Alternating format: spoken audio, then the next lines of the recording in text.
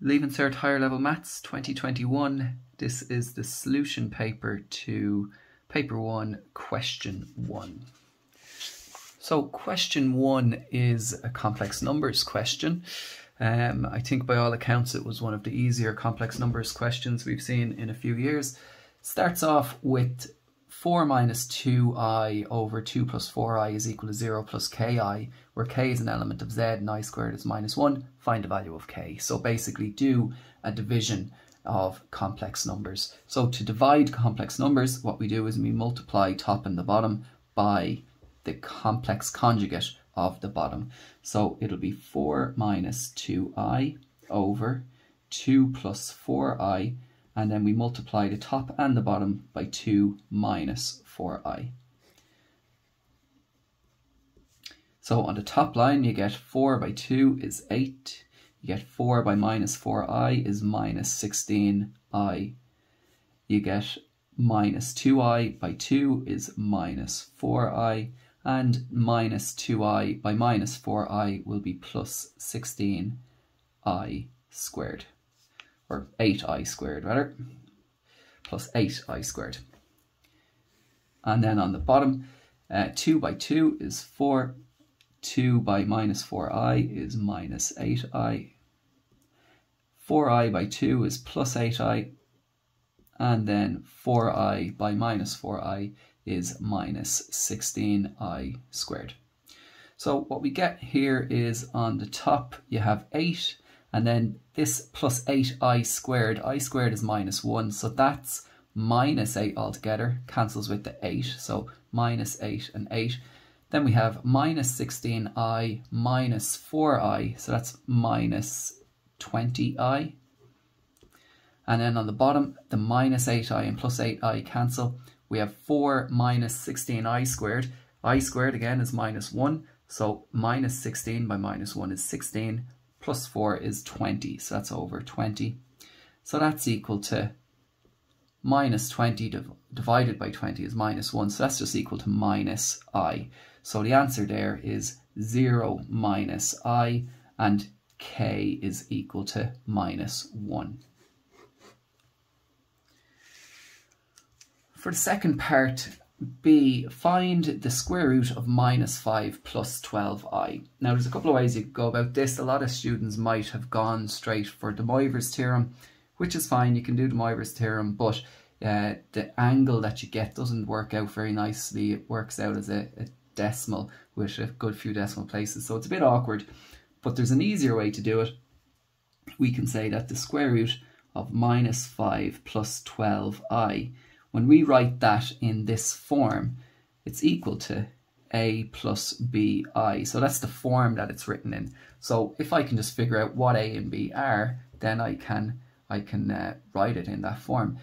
So in this little equation here, I'm going to square both sides, square that and square that. So on the left hand side I get minus 5 plus 12i. And on the right hand side, square this out. So square root of first is a squared, twice the product, so that's plus 2abi, and then the square of the second, so that'll be b squared I squared, plus b squared I squared. Now I squared is minus 1, so that would be minus b squared, and I'm just going to reorder things to say a squared minus b squared plus 2abi. So I've put the real parts first and the imaginary part second. And that's still equal to our minus 5 plus 12i. But what we can do now is we can equate the real with the real, so this with this, and the imaginary with the imaginary. So I can say minus 5 is equal to a squared minus b squared, and I can say 12 is equal to 2ab. Now I have simultaneous equations that I can solve together to find a and b. So it'll be a substitution. Work on this side first. 12 divided by 2 is 6 is equal to AB. Isolate A, then A is equal to 6 over B. And now I can sub that into this equation here. So instead of A, I'm going to write 6 over B. So 6 over B squared minus B squared is equal to minus 5. square out this to get 36 over b squared minus b squared.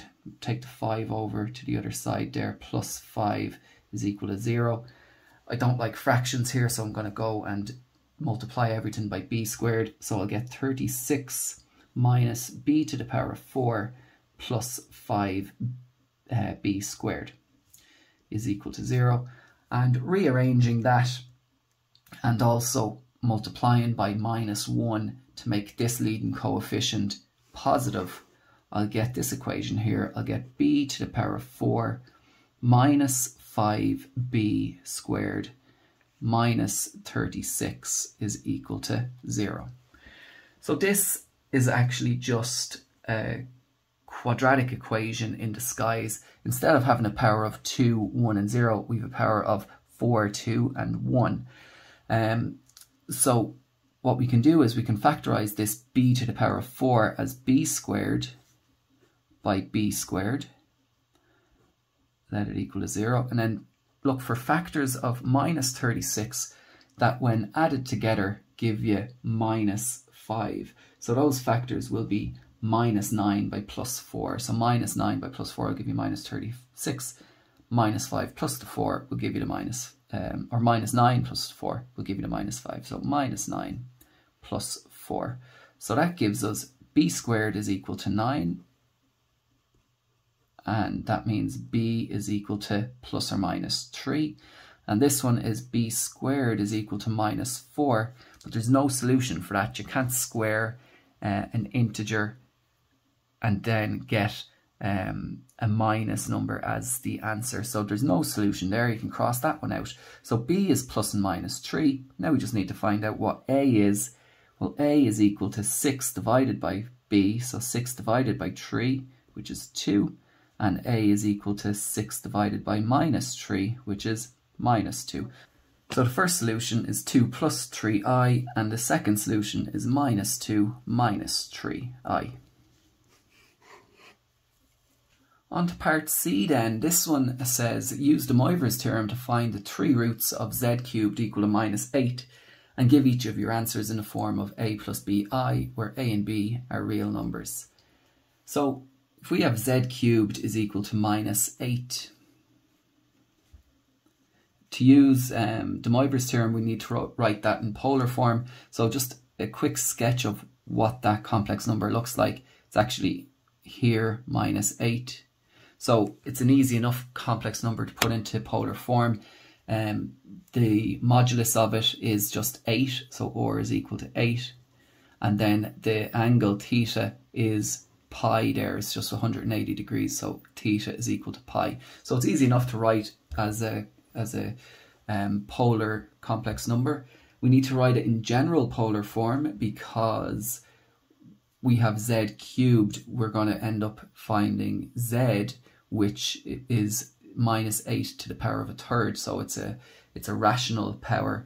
So what we need to do is say z cubed is equal to 8 times the cosine of the angle pi plus 2n pi, and then that's plus I sine of pi plus 2n pi. And now if I want to get the cubed root of this and get z, that'll be z is equal to 8 to the power of a third times the cosine of pi plus 2n pi over 3 plus I sine of pi plus 2n pi over 3. Now all I do here is I let n equal to 0, then I let n equal to 1, and then I let n equal to 2, and that will give me my 3 roots. So for n equal, let's say at n equal to 0, z is equal to 8 to the power of a third is 2 times the cosine of, if I put 0 in here, that'll just be pi over 3 plus I sine pi over 3. So that's equal to 2 times the cosine of pi over 3. Well, that's just a half. and then plus I. The sine of pi over 3 is root 3, so that's plus root 3i. So then, root 3 over 2i rather. So then I just multiply by 2 across here to get 2 by a half is 1, and then 2 by root 3 over 2 is plus root 3i. So that's the first root of my equation. Then I go to at n equal to 1. So that'd be z is equal to, again, a to the power of a third is 2 times the cosine of pi plus 2 times 1 pi. So pi plus 2 pi is 3 pi. So that's 3 pi over 3 plus I sine of 3 pi over 3. So that's equal to 2 times 3 pi over 3, that's just pi, so the cosine of pi is minus 1. And then the sine of the same thing, the sine of pi is 0, so that's plus 0i. So that's equal to 2 by minus 1 is minus 2 plus 0i. And I'll write it as that because it did ask it for in that form a plus bi, so minus 2 plus 0i. Of course, that's just equal to minus 2. It's a real root, but we write it in that form because that's what we're asked for. And then the third one, you might actually be able to guess the third one. For n equal to 2, it's going to be the complex conjugate of this, but I'll just go through it just to show you the maths behind it. So that's z is equal to 2 times cosine of, we have pi plus 2 times 2 pi, so pi plus 4 pi. So that's 5 pi over 3 plus I sine 5 pi over 3. So that's equal to 2 times the cosine of 5 pi over 3 is a half, plus I times the sine of 5 pi over 3 is minus root 3 over 2 times I. Multiply across by the 2, we'll get 1 minus root 3i, which is the conjugate of the first one that we got, that we were expecting. So that's the complex numbers question from the Leaving Cert 2021. If you have any questions, just ask them in the comments below, and I'll see you in the next video.